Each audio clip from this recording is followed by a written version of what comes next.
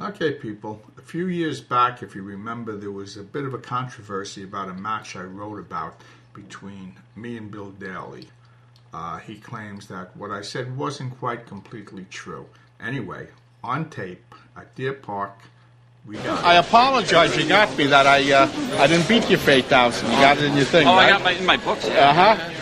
Well, you know we exaggerate a little. I didn't write anything in the book. I told Lenny I didn't write anything back on the site. What you wrote was a great story. There's no sense fooling with that. Right? I thought it was good reading. I called up Cliff when I read the story. I said, right. Cliff. I said, I don't remember losing $8,000 in bowling. And at the time, like I said, I wasn't bowling very well, and there's no way I would have gotten myself involved in something like that. Cliff says, let me tell you something, Billy. If you lost 8,000 because Cliff, me, Jeff, and Cliff were three-way partners on all of our monies. Yeah. So Cliff says, if you lost $8,000 in a singles match, I would remember that drunk. Right.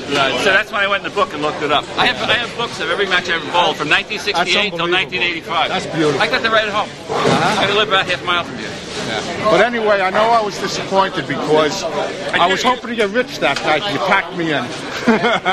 Actually, there was a night. There was 4 matches we were involved in, not just one. There was 4.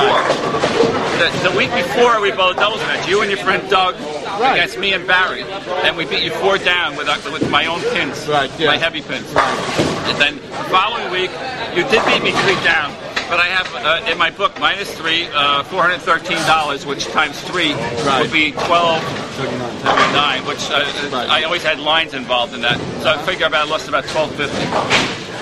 Which doesn't mean that more money wasn't lost on the outside. Oh yeah, right. But that's how much, It's all there. But like I say, the idea of me writing a letter to the site and saying that this story is bullshit is not in the spirit of the site.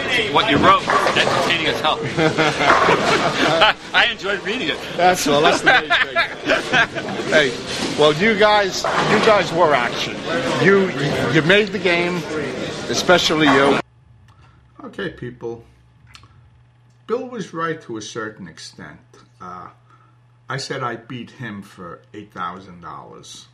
Okay, I didn't beat him for $8,000, but what happened was I got in touch with Doug just to verify this because he actually was handling the money. We bet $2,000 the first game, $2,500 the second game. We tied the third game, and we bet $3,000 the fourth game, and we won all 3 games.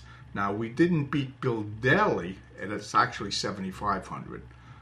We beat the crowd. We beat the back end.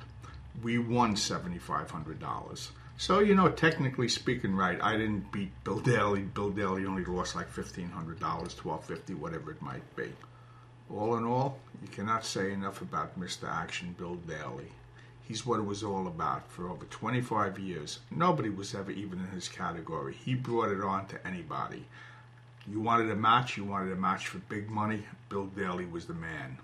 And he backed so many of the big ones, so many of the great ones.